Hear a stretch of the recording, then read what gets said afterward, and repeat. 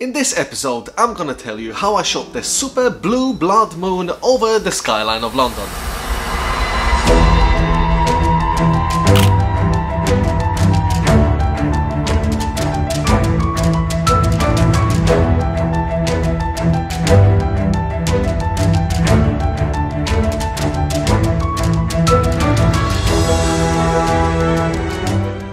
Supermoons always attract a lot of media attention.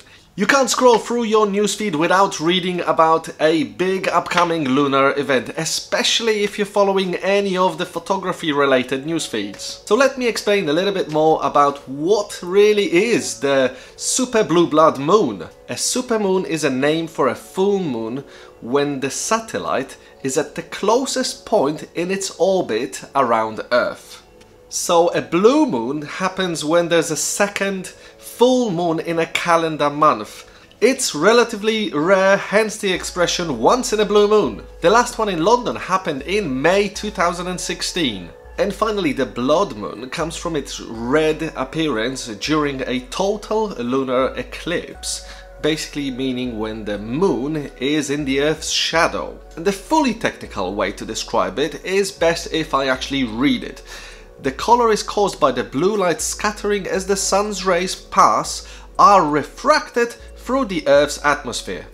Yeah, just that. That's when it becomes red.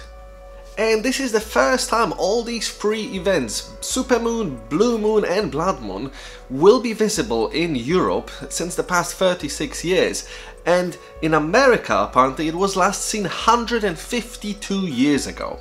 So the first time I've read about this was probably about a month ago, so I've had a good few weeks notice to research where should I be in order to shoot the moon rising above iconic elements of the London skyline, which I meant was like all the skyscrapers, possibly London Eye or the Shard. I was planning to get it to rise above some recognizable London structures.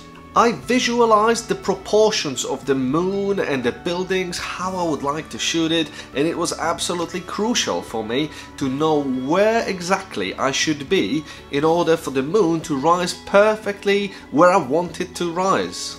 The first place I go for this kind of planning is a website called mooncalc.org. Check out this link. And while I was doing all this planning, I was speaking with friends over chat groups, and one of my friends actually sent me a link to a website called timeanddate.com/eclipse. Check out this link, which actually said that the moon will not be in the eclipse seen in Europe. It will be mostly seen in Americas and Asia, and we will basically not see the red color in Europe. That put quite a downer on the whole planning and scheduling me to go out and shoot what I wanted to shoot. But in the end I thought it's a blue moon, it's gonna be a super moon, I will still give it a go. I love to shoot skylines, and the best skylines for me are the ones really far away, where with a long telephoto or a long prime lens you get to compress all the distance far away on the horizon. These kind of shots where you get to squeeze in a distance of buildings that are potentially far away from each other around the skyline are the best photos I absolutely love shooting. So for that reason I decided to go with Richmond Park. I know there's a road called Sawyer's Hill that when you go to the top of that road the skyline just opens up perfectly, and thanks to the moon calculator I found out that from there the moon should be rising somewhere along the main skyscrapers of the City of London financial cluster. But Richmond Park is 10 miles away from the City of London, so for that you need a big lens like this. This is the Nikon 200 to 500 telephoto lens. It operates at aperture 5.6 and it would give me a good enough zoom, but I thought this isn't enough. You gotta throw a 2x teleconverter to get even closer, like here. Yes, now that's better. Basically at the 500mm focal length of this lens with a 2x teleconverter, this gives me 1000mm reach.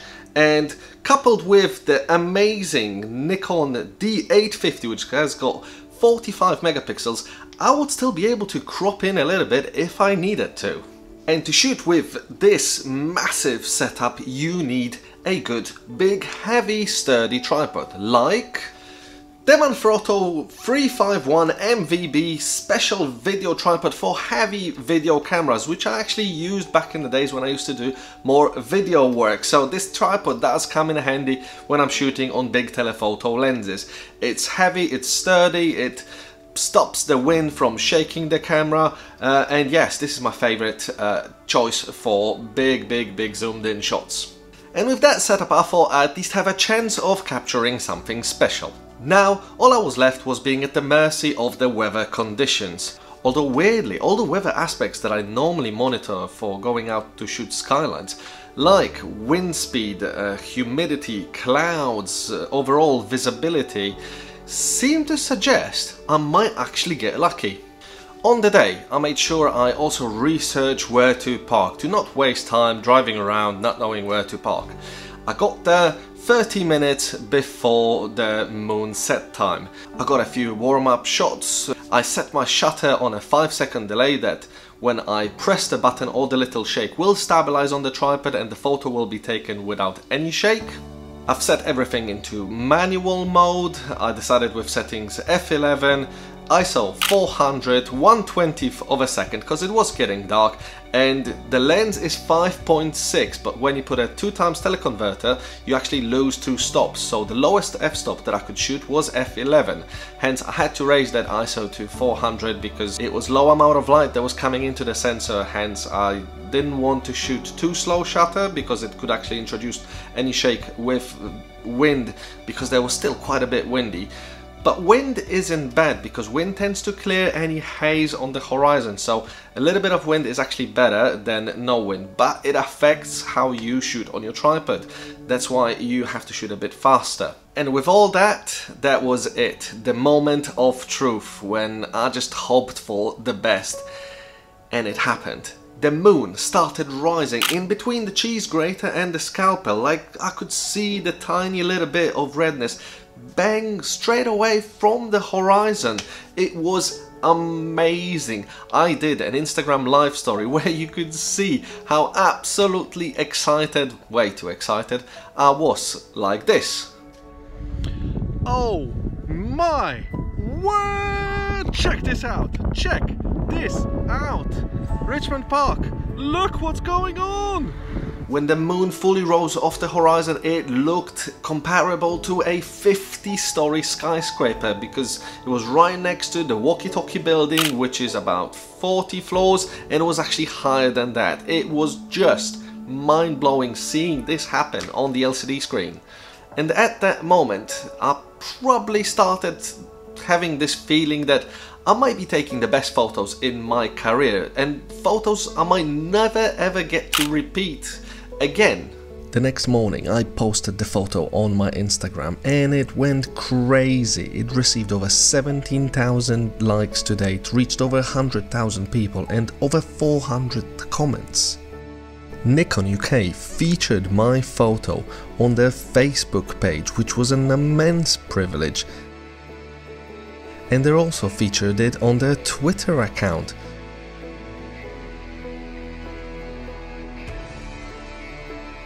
If you're interested in buying prints from me, visit my website where you can place the order or email me to discuss additional printing options.